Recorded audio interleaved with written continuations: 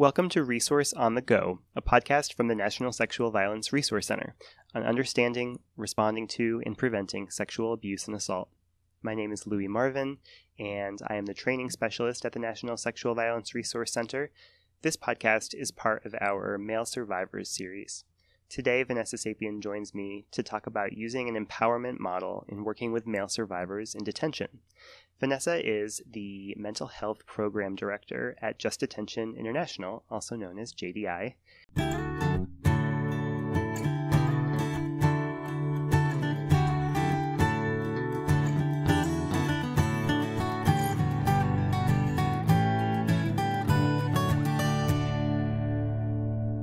Vanessa, thanks for being on the podcast.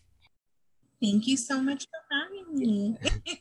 Could you introduce yourself and a little bit about your work with JDI? Yeah, absolutely. So, as you said, I am JDI's Mental Health Program Director, and I've been working there for going on 4 years now.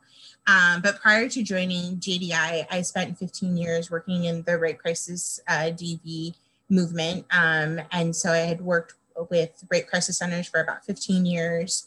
And I started out first as an advocate. So doing all the things that advocates do in terms of hospital accompaniments to law enforcement, and then transitioned to then working for the Rape Crisis Center as a clinician once I finished my graduate studies. And then what led me to JDI was actually, like I said, I had done this for about 10 to 15 years and really was kind of feeling like, what else is there to know? I've done this for a long time. I've been serving survivors for 15 years. And what was interesting was when I graduated from grad school, I was thinking about what I wanted to do and what population I wanted to work with. And oddly enough, DV and SA were kind of not really on my radar because I had been doing it for so long already.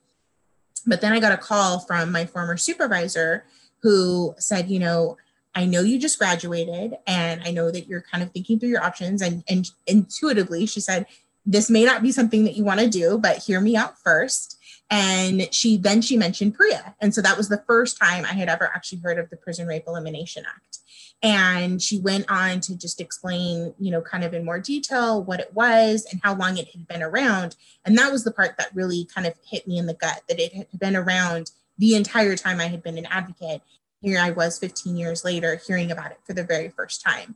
And so then that kind of set me on this trajectory of realizing that if I, as this sort of seasoned advocate, am hearing about PREA and what it means to serve incarcerated survivors for the first time, that I probably am not alone. And so then that's what kind of led me to my work at JDI to then focus specifically and exclusively on supporting incarcerated survivors. And so as a mental health professional, I have worked with individual survivors in detention, as well as in various types of group capacities, facilitating art workshops or, sort of community engagement events through our wellness series, to then supporting PREA peer educators on the inside who are actually delivering PREA education to their peers. And so it's been able to really support people in kind of a variety of different ways. And indirectly, sort of in a remote capacity, I also help provide supervision and oversight for our support line for incarcerated survivors out of state that JDI runs and oversees. So it's a lot of really great work, and I absolutely love doing it.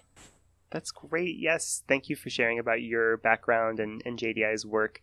I know JDI does just really great stuff, and I've certainly looked to JDI's resources in providing technical assistance in my own work.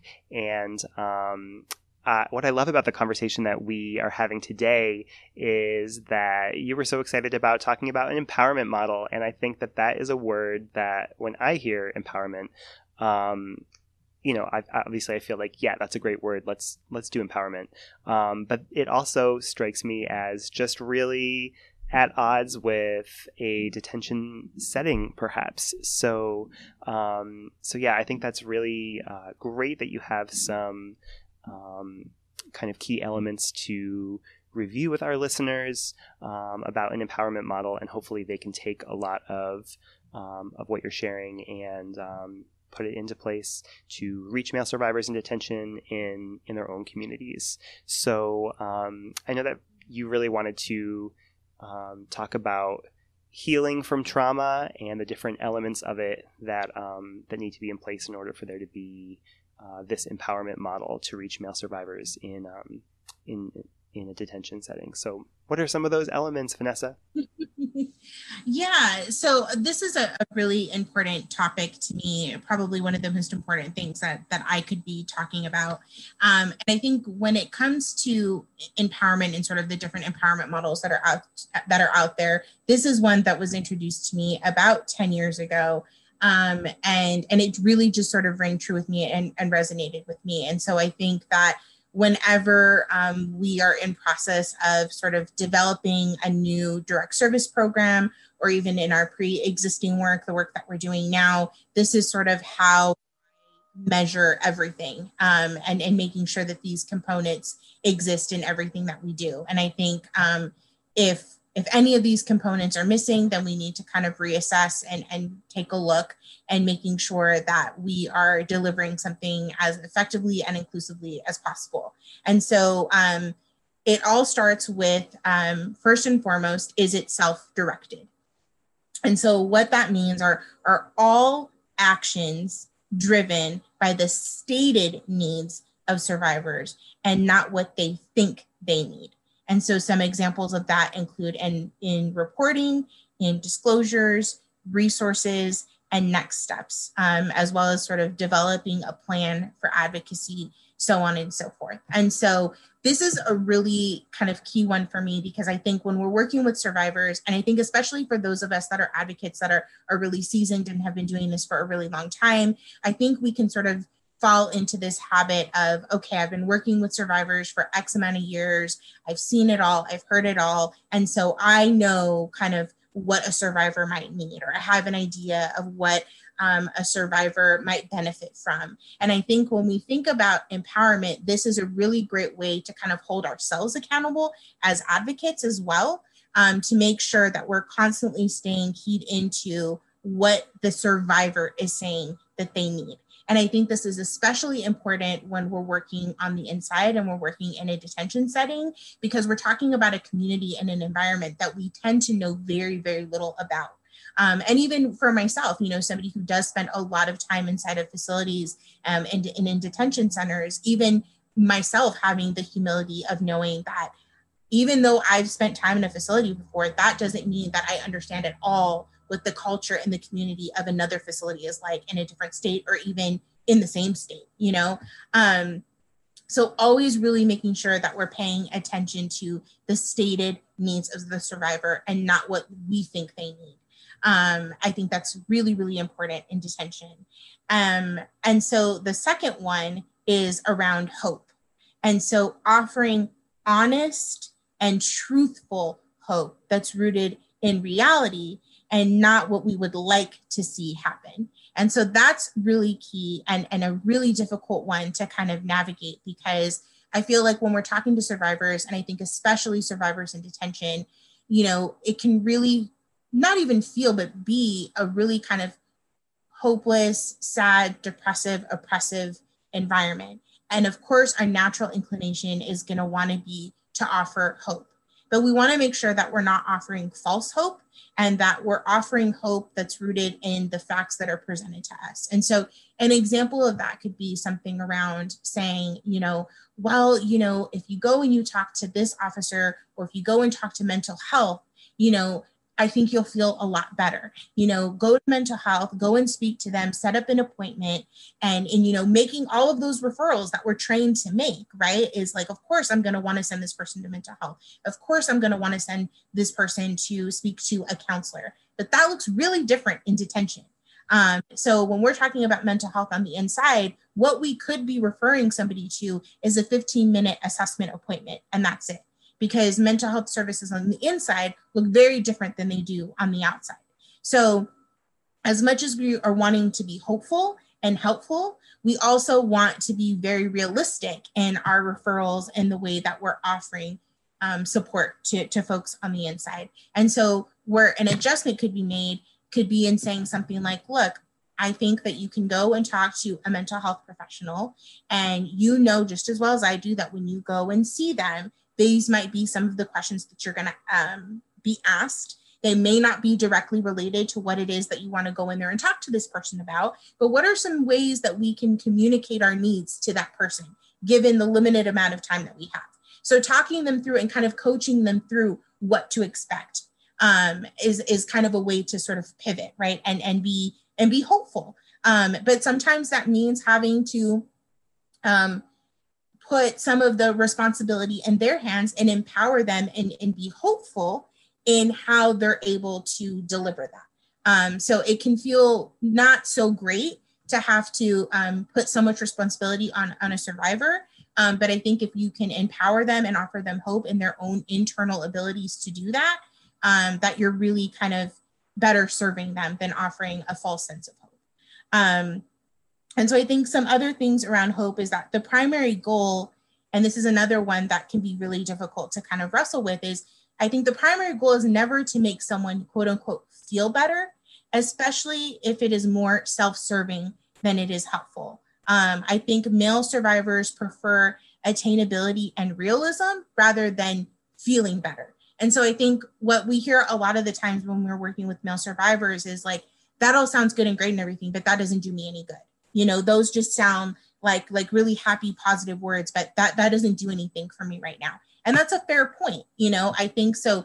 I think a lot of us maybe have, you know, kind of fallbacks or kind of go-to phrases that we use that sound really nice and, you know, maybe tend to work and do have a high degree of success. But I think, again, really wanting to be rooted in the reality and understanding the culture and the community of the folks that you're serving that are on the inside, and making sure that hope is realistic and rooted in reality and what's true and not what we would like to be true. Because as much as we are hopeful that the environment will change or that the detention setting will change, a lot of other things have to happen but before that becomes a reality. I think that's really great. And you mentioned that sometimes it can feel bad to put responsibility on someone else, but in fact, responsibility is another one of the key elements of empowerment as you are offering it up. So talk a little bit about why, even though it might feel negative or counterintuitive, why that's really important too. Absolutely. And I think what this all boils down to is, like you said, it's responsibility. And so that is definitely a part of the empowerment model. And it's one of the most important aspects of it, which is that survivors should have ownership and take accountability for their own healing as much as possible. Because having a sense of ownership in your healing is so important. I think what's worse is to constantly feel like life is happening to you and that there's nothing that you can do. And it's much more empowering to focus on what control you have, what choices and options you do have available to you, however small they may seem. You know, that's always the place to start. The place to start is always in things that we can control, especially if you are a survivor of a situation in which you felt like you had very little control. And so that absolutely works in detention, where it's an environment where you control almost nothing. You know, you can't control what time you go to bed. You can't control what time you wake up. You can't control what time you have dinner.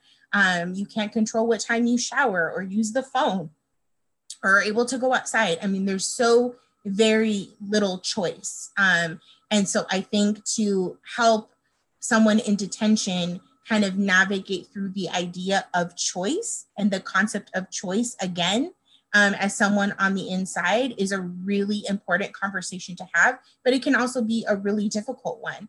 But it's absolutely necessary.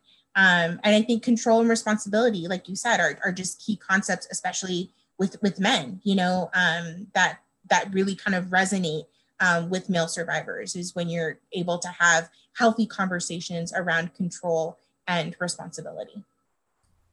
Great. So you've offered up self-directed as an important element, hope and responsibility. I know that we've talked about how respect is important, right, for any survivor. But what can that in what ways can that be specifically important to male survivors who are in a detention setting? So in detention, I think respect becomes even more important because we're talking about an environment where earning someone's respect is key. And respect in general in detention is key. And it's sort of one of the rules that you live by, that you all have to respect each other and respect each other's boundaries. And, there are definitely hierarchies that can exist in detention. There are, of course, a lot of rules and regulations and things that need to be followed. And so you just see this idea and this concept of respect come up all the time. And I think also, when we're talking about detention and disproportionate numbers of people of color in detention, I know from the environment that I grew up in versus the environment I went to school in that had a lot more resources and was much more affluent than where I grew up, and even still currently live. The idea of respect in communities of color is really important and looks differently. And I think all of that is carried into detention as well, is showing respect for your elders, showing respect for people that you view as being leaders. And so with respect being so important for male survivors, giving and gaining respect and having a relationship based on reciprocity is also really important. And so you're going to be, as an advocate, you may find yourself really being sort of tested by male survivors. You may be tested in your ability to be consistent. You may be tested in your ability to not make false promises, because I think that's the other thing that goes back to that idea of hope, right? Is that sometimes we may find ourselves unintentionally making promises we didn't intend to make. And sometimes even phrasing things in a way that to someone on the inside may sound like a promise when that's not what you intended. So I think as much as possible, always saying things like, we don't know what's going to happen. I don't want to tell you anything that isn't true. I don't want to make any promises that I can't keep. But right now, this seems to be what we know, or this seems to be what the situation is. And so just being really mindful and careful of how you phrase things. And so I think respecting a survivor's choices as well as their decisions, because I think when you work with folks on the inside, and I think especially with male survivors,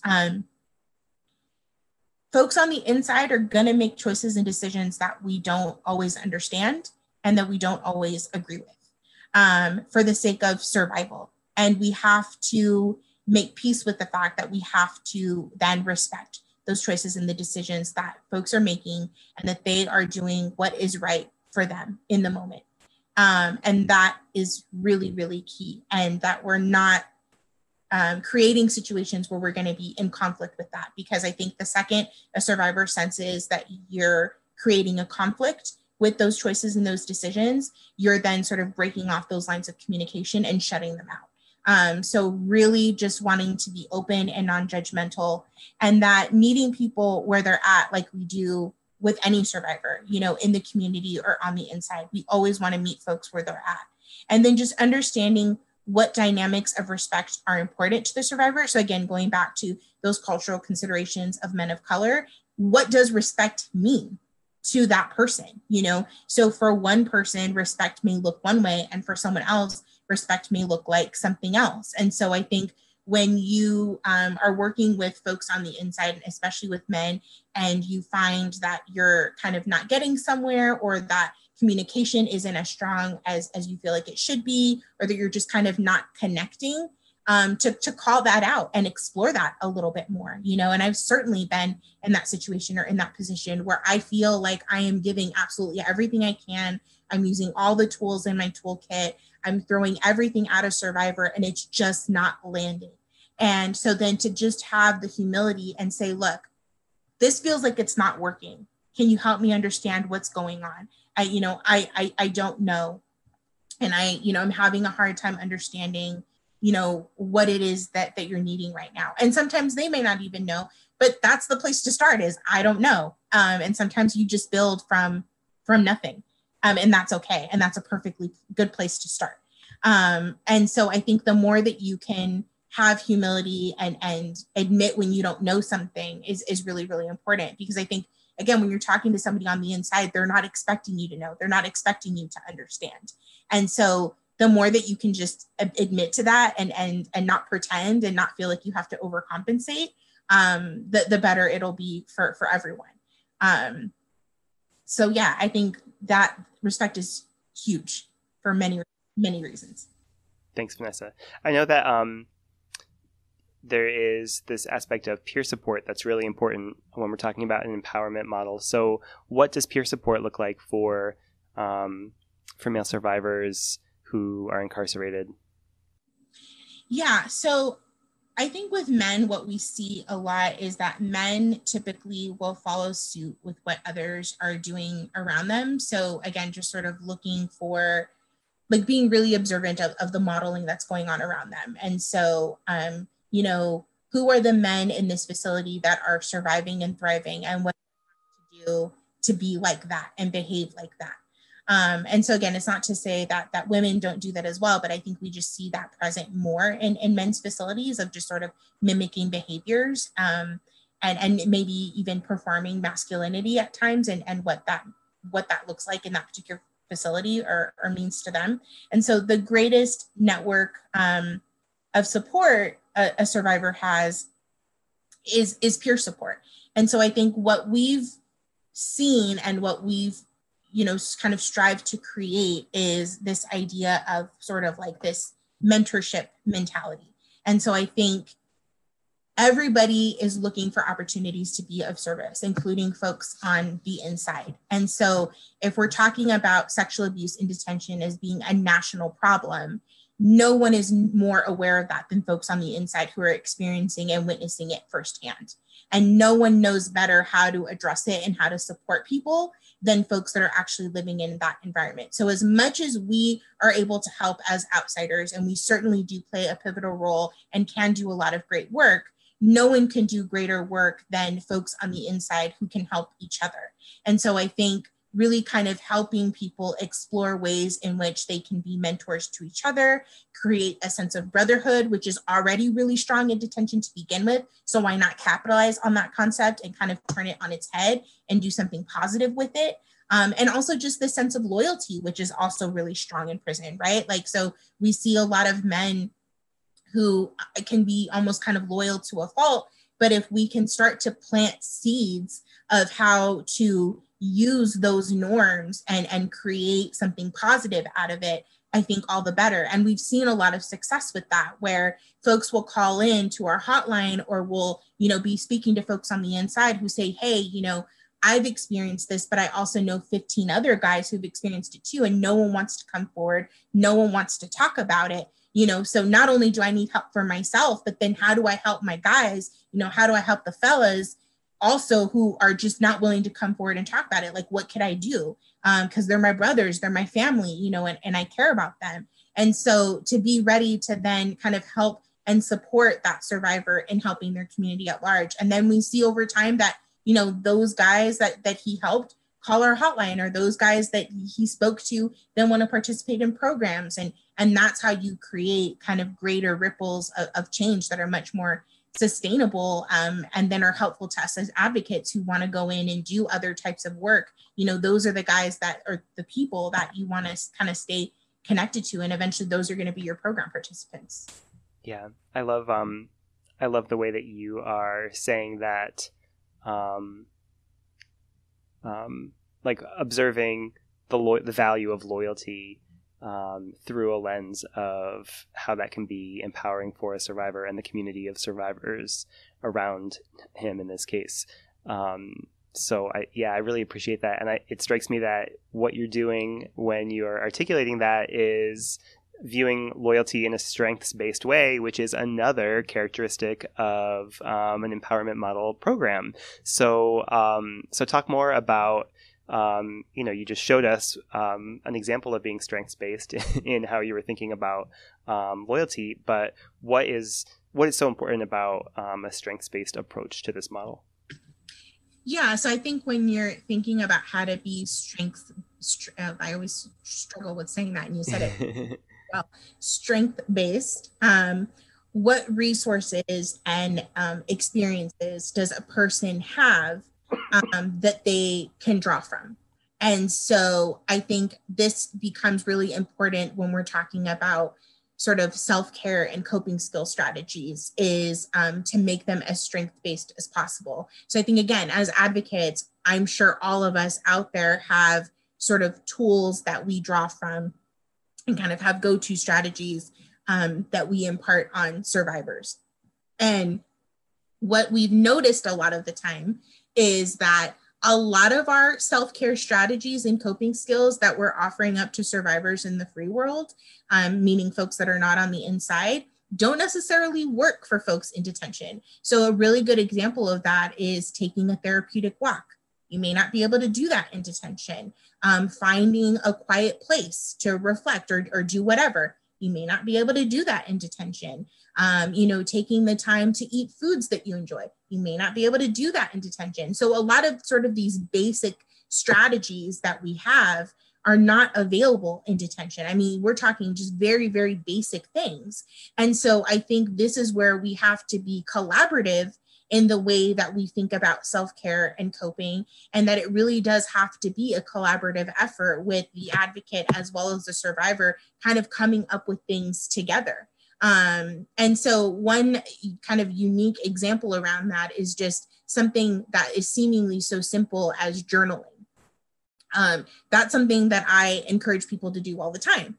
But then you have to take that extra step of talking through, okay, is journaling safe for you? Is there someone in your cell who is going to make you feel bad about that, or is going to give you a hard time if they see you journaling? Is there a safe place for you to keep your journal? Should you get rid of the pages as soon as you write in them? Are these things that you should tear up and then throw in the trash can because someone might come and search your room and find it? And are you going to be okay with someone reading it? So again, it's sort of taking things to the next level. And I think anytime you're prepared to offer up a self-care strategy or a coping skill, to really think through, does this actually work for the survivor? Because again, something that seemingly is typically very safe as journaling now has all these other layers to it and all these other considerations that we don't typically have to make with folks that are not on the inside. So that's what we mean by strength-based, as just sort of a simple example. And I think even sometimes as simple as just not knowing, I think sometimes even just like exploring when we're talking about internal resources and wanting to get sort of feelings focused with things. I think a lot of survivors on the inside have such a poor self-concept, feel really hopeless about their abilities to grow as a person and be the type of man or woman that they want to be. And I think in this case, the type of man that they want to be, and feeling really restricted by the environment that they're in, to really explore that.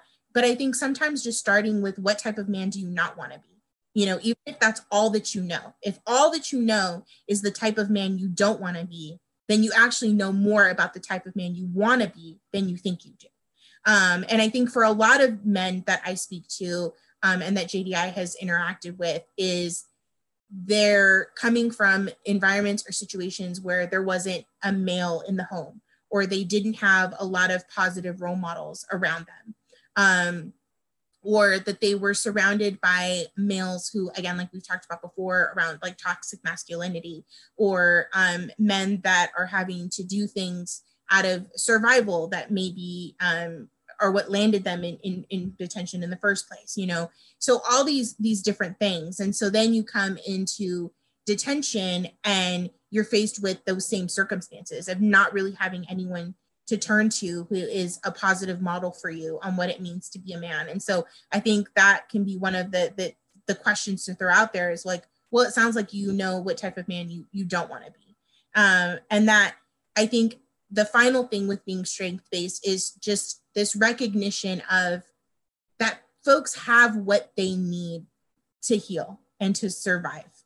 And I think that's really key. I think especially on the inside, when we're talking about incarcerated survivors, we're talking about people who have sort of off the charts elevated survival instincts and skills that we just don't have. And so to really kind of focus in on that as a strength and explore with incarcerated male survivors what it means to survive and what skills they've developed over time, what strategies they've had to employ over time, and working from there. Great. Vanessa, you're giving us so many different elements. We're at, just to keep track, we're at self-directed. An empowerment program is self-directed. It offers hope. It incorporates responsibility, respect, peer support. It's strength-based.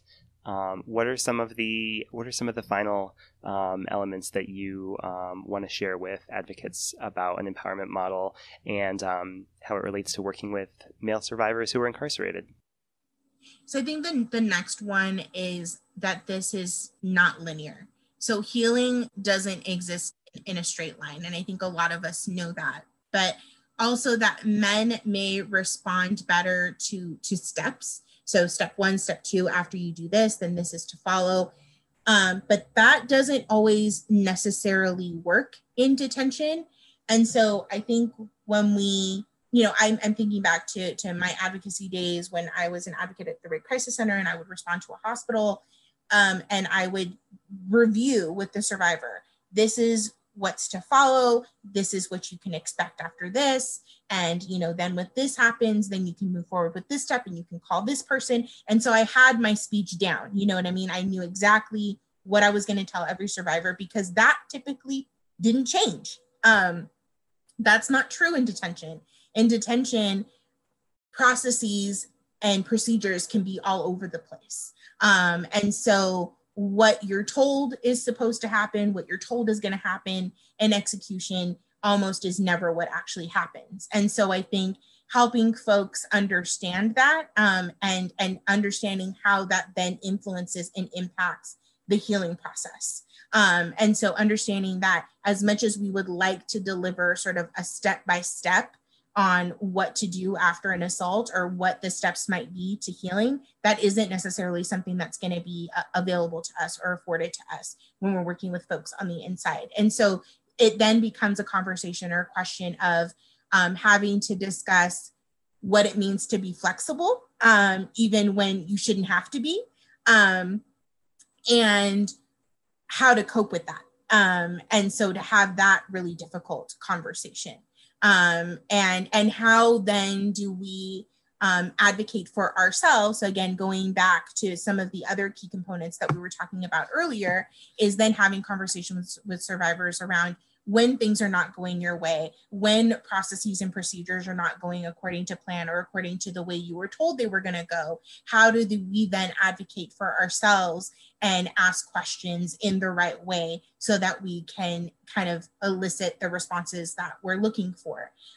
Because again, I think one of the really difficult and challenging things about working with folks on the inside is that we want to make sure that we're trying to set them up for success as much as possible. And unfortunately, it often kind of boils down to having to explore communication styles on the part of the survivor, and having to have those really difficult conversations of like, when you're met this way or you're approached this way by this person and it shouldn't happen that way, how are you then going to respond and keep your cool so that the next thing can happen and we can continue to move things forward? And it's a really difficult conversation to have, but and then, so then what are the consequences of that, right? So, how does that then re-trigger a survivor when things are out of sequence and when things are not going according to plan or the way that they were told they would go? Understanding as an advocate that in and of itself can be a really triggering experience. And so kind of being prepared as the advocate to then help the survivor kind of navigate through that difficult and challenging aspect of all of this when we're talking about folks on the inside. Vanessa, I know that there's also this element of empowerment that has to do with healing that focuses on the whole person. So the importance of being holistic, including one's identity as a man, and then also being individualized. So it's kind of like I don't know, maybe those aren't opposites, but those are kind of two different things. So thinking about male survivors who are incarcerated, what are some considerations for making sure that your work is addressing holistic healing needs and also is individualized? Yeah, so I think the word holistic is really key here, because if being holistic means focusing on the entire person as a whole, that's especially important when we're talking about folks on the inside. Because when you're in detention, you're typically only seen as an inmate, or as a prisoner, or whatever term they use in whatever state you're in. And if you notice, I think you and I, Louie, have done a really great job throughout this entire podcast of referring to folks on the inside as people. And that isn't typical of doing this type of work. Normally we are, and you and I've had conversations, or, you and I had a conversation earlier about language and communication. And I think that that's really key, right? And so a big part of someone's identity on the inside is being viewed as just an inmate. And so other aspects of who they are as a person, which includes all of us, right? Like all the aspects that make us human, all the things that make us an entire person, don't really exist in detention and aren't being offered in that way in any other aspect or in any other regard. So I think in our work, understanding that the work is not the same and the work does not change, that we are not talking to an inmate, we are not talking to a prisoner, we are not talking to even the incarcerated, we're talking to a person who happens to be in detention, very much like I am a person who happens to have a disability. We are not defined by our circumstances. We're not defined by where we live. We're not defined by what we look like. And so I think in terms of being empowering in this sense, the fact that we are able to see past the fact that someone happens to be incarcerated and still focus in on all of those aspects that make us human, our relationships, our roles that we play. Just because you're inside doesn't mean that you stop being a son or a father or an uncle or a nephew or a best friend. All of those things still exist in that person, and they don't just stop. Those roles don't just stop because you're inside. They continue to go on. And so I think that when we are supporting incarcerated survivors, we have to look at all of those things, and we have to make sure that we're having those conversations and exploring all aspects of the person and not just the circumstances related to their incarceration, which can be really easy to do. And I think even challenging that a little bit, because I think sometimes I found myself talking to incarcerated survivors and that's all they focus on as well. And so I think part of kind of shaking things up and getting outside of this detention mentality is to explore some of those things, as long as it feels safe and comfortable to the survivor, and I find that most of the time it's like, let's focus on your family and your kids and on all of those kinds of things. And so I think when you're able to kind of get them out of that, I'm just inside and this is all I know, the better it is. Finally, I know that you were talking about how another key element in this direct service work with incarcerated male survivors is that healing involves a person-centered approach that's individualized to the survivor that you're working with, which, I think that's something that advocates should find familiar, right? That each survivor is their own unique person, and that healing is personal and looks different for everyone. But what are some of the specific ways that the advocates should be using that lesson in a setting of detention and in working with male survivors who are in that setting? Yeah, so I think, all the things that you just said, right? That each survivor is their own unique person. Healing is personal and it looks different for everyone. And of course, what works for one male necessarily going to work for another. But I think even more than that is that no other relationship is more important than the one that you develop with the survivor. And so what we mean by that is that we can have a tendency to kind of over involve ourselves in advocacy and developing relationships with other service providers. So I think, as advocates, that's what we want to do, right? Is we want to advocate.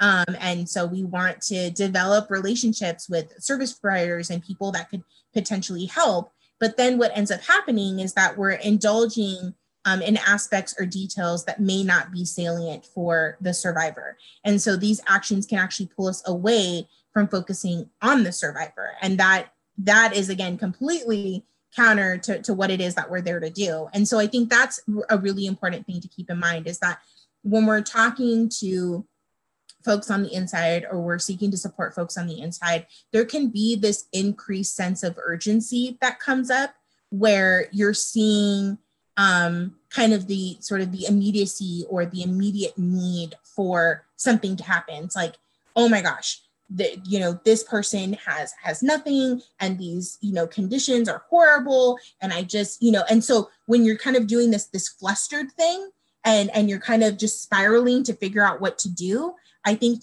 to center ourselves and remember that it's not about us, and it's not about the things that we're freaking out about. It's not about the things that are making us uncomfortable. It's about staying connected to the survivor and what it is that they need. And that is one of the hardest things to do as an advocate, especially when you have a bleeding heart and you care so much. It's so easy to get caught up in all the things that are difficult about this environment and wanting to fix it all and make it all better. And at the end of the day, as much as that's great, and there's certainly a time and place for that, and there could be space for that in our work, that at the end of the day, the most important thing is staying connected to the survivor and making sure that you are not exhausting precious time that you could be spending developing and deepening your relationship with them on other things that may not be as important to them, but are clearly important to you, if that makes sense. And that's, it's a really difficult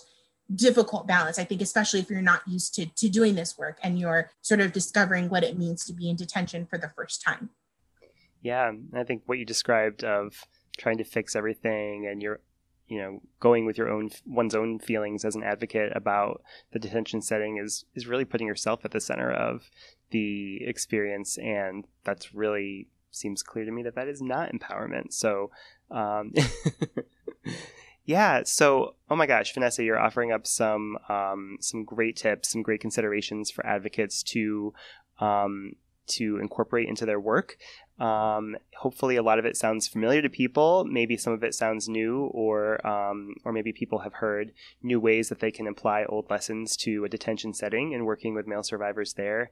But is there anything else that you wanted to say about empowerment, including, I know you mentioned at the very beginning that you and JDI sort of measure what you're doing against this model and say, are we living up to these characteristics and to this model? So yeah, anything else that you can say about how you do that, how often you do that, how you go about making changes when you realize that you're not meeting those goals? Yeah. Yeah, absolutely. I mean, I think for JDI, before we implement any sort of direct service, our first step is always to connect with the community directly as much as possible, whether it's in person, whether it's via survey. I mean, whatever means you're able to do that. And of course, our recommendation would always be in person if that's possible. But that is always our first stop, is to check in with the community, check in with the population, and ask them directly, like, hey, this is what we're thinking of doing. Does this work for you? Does that meet some needs that exist in this facility? And also, what would be your plan for executing X, Y, and Z service? And so I think as much as possible, when you're able to do that, then essentially you're setting yourself up for success, right? Rather than guessing how this might work or how this might be effective.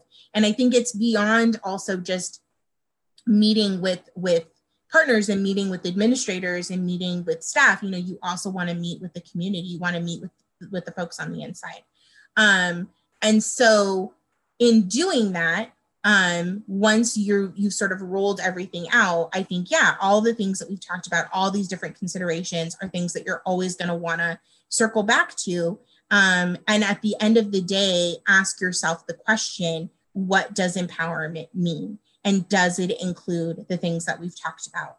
And also just thinking about what other cultures or communities do we make mistakes with in our attempts to empower? And so, like I shared with you earlier, my background prior to coming to JDI and a big part of my life and my work now is being an activist for the special needs community and people living with disabilities. And I think, this is certainly something that I've experienced as a person who identifies as having a disability, is that, there's this tendency to want to overhelp and overstep and overcorrect and do all of these things, right? It's like, I know what's best for you. And, I don't have a disability, but I'm this executive director of this organization that is serving your community, and I know what's best, And so I think I carry that with me in the work that I do at JDI and working with incarcerated survivors. Is I'm working really hard to not make the same mistakes that I've experienced being made with me as a person with a disability, and well-intentioned and well-meaning people wanting to help. And so I think as much as we can kind of think through some of those errors that we've made in our work currently, you can always apply that to any community that you're working with, right? And I feel like if we can reflect on some of those examples, those feel much more real, right? And we can all kind of draw from previous mistakes that we've made, and making sure that we don't make those same mistakes with incarcerated survivors moving forward. And I think that if you can look through some of these considerations, if you can focus on being self-directed, if you can focus on hope, if you can focus on responsibility, respect, peer support, being strength-based, understanding that this is not linear, that we want to be holistic, that we want to be individualized and person-centered, then you are absolutely really kind of setting yourself up to being as empowering as you can possibly be as an advocate, which at the end of the day, I know is something that we all want. We're all here to empower and uplift each other and to uplift survivors. And so I think that, this is a good place to start. Vanessa, that is an amazing call to action to end on. Is there anything else you wanted to say as we're wrapping up? I think acknowledging the fact that, in order to even do any of this work, that understanding that obviously rape crisis centers and advocates are going to have to develop partnerships and relationships with facilities, which again is kind of a completely separate podcast in and of itself, right? Which I can appreciate that. But I think some key things to keep in mind as you're working to sort of build these relationships and these partnerships for the sake of incarcerated survivors so that you can do this work is just really wanting to identify who your key players are within a facility. And so for us, very often it's the community resource manager who oversees programming in a facility. It could be, the chief of mental health and whoever oversees mental health programs. So really not just focusing on, folks at the very, very top, like a warden, but also working on kind of building relationships with key folks on the inside whose work, it informs what you do and vice versa, right? So really wanting to kind of be plugged in to that. And then I think also just always keeping in mind that you are a leader of language when you are talking to incarcerated survivors, when you're on site, even when you're talking to your team. We've talked a lot about not using the word inmate, not using the word prisoner, and just avoiding labeling people as much as possible. And I think especially, within your agencies, really wanting to keep that in mind, that again, you're talking about a community of people, no different than any other community. And so how would you go about doing that sensitively and making sure that, that nothing changes in terms of when you're addressing folks who are on the inside. And I think as a rape crisis center, are your services inclusive? And by inclusive, we mean, are you prepared to offer services to incarcerated survivors? Do you have procedures in place? Do you have you kind of thought through what it might look like if you received a letter from someone on the inside and how you would respond? Have you trained your staff on what it means to, be a survivor on the inside? And, again, just to plug in JDI, that's certainly something that we can help with. And JDI, of course, has a plethora of resources on our website that we can support people with. And, I appreciate Louie kind of mentioning some of those resources at the top of this podcast.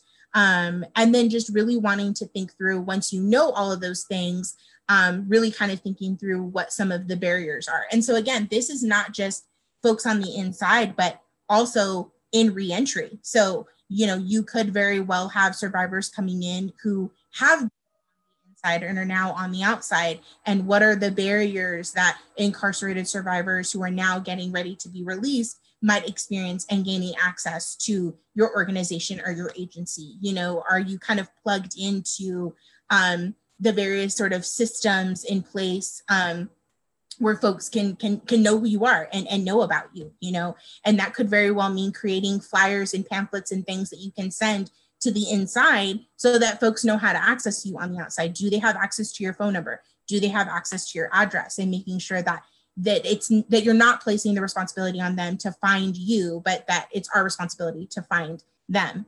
And I think just, to kind of round things out, just some sort of general tips and considerations that I think are helpful for anybody if you're going to work with folks on the inside or find yourself working with a detention facility, is being aware of your own biases, of working with men, specifically men of color, and working with men on the inside. And I think, we've talked a lot about humility and kind of checking ourselves and our own privileges and our own insecurities and so on and so forth. But I think being aware of our own biases and focus your efforts on trauma in general rather than on sexual abuse, I think is also really key for rape crisis centers out there and for advocates, is that really figuring out how to talk about trauma in a general sense rather than being so focused on wanting to talk about sexual abuse and being very direct about calling it sexual abuse.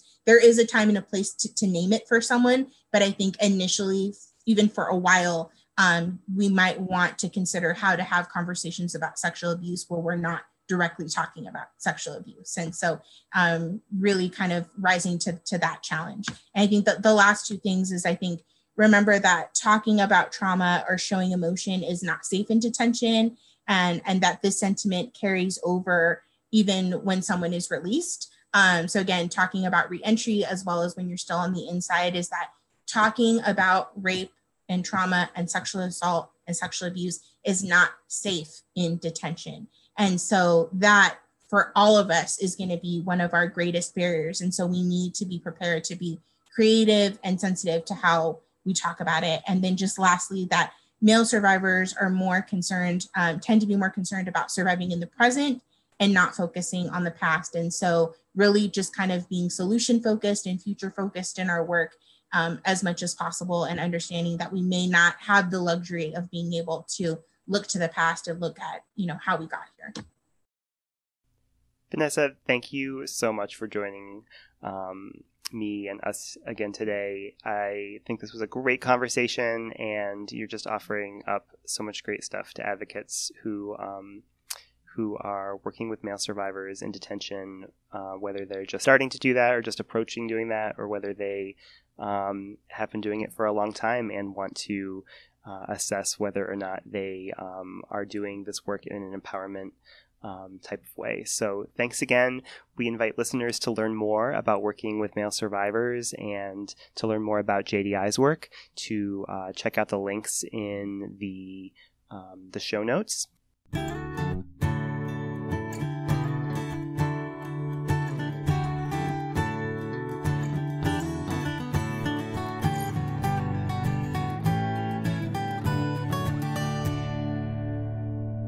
Thanks for listening to this episode of Resource on the Go. For more resources and information about understanding, responding to, and preventing sexual assault, visit our website at www.nsvrc.org. You can also get in touch with us by emailing resources@nsvrc.org.